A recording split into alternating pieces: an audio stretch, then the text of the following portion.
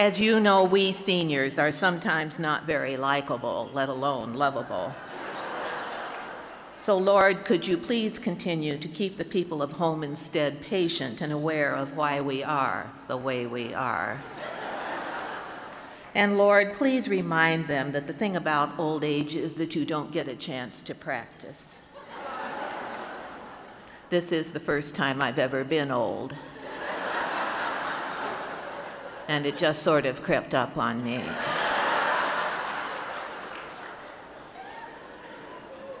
There were signs.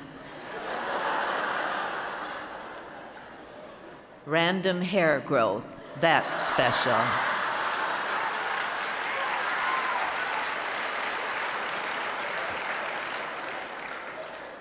Particularly that first time you go to brush a hair off your lapel and discover it's attached to your chin.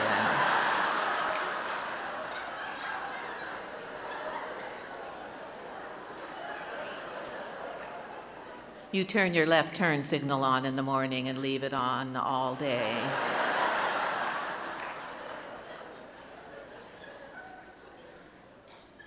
Non-life-threatening skin growths large enough to name after deceased pets and relatives begin to appear. And neck tissue seems to develop a life of its own.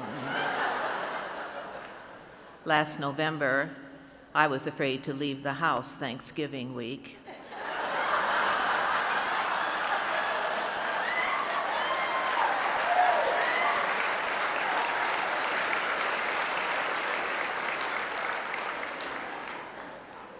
Aren't you quick?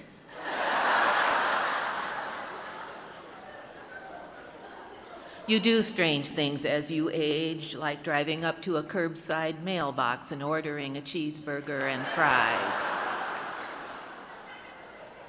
And Lord, I know you're aware that one Sunday at church I put my Dillard's bill in the collection basket by mistake.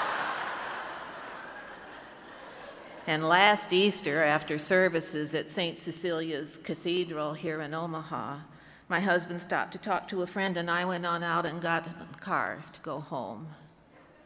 Gentleman sitting behind the wheel said, "Oh, are you going home with me?"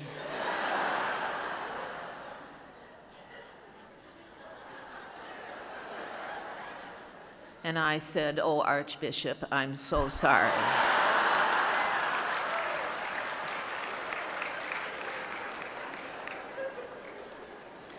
I won't even mention driving into the wrong end of the car wash. People get so excited when you do that. I don't know why the lady in the other car was screaming like that. I was just as surprised to see her as she was to see me.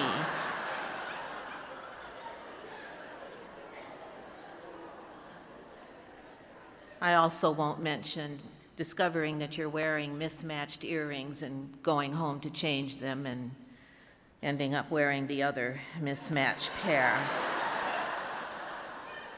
And you know, Lord, that it's hard for old people to exercise. I did try to jog once, but it makes the wine just jump right out of your glass.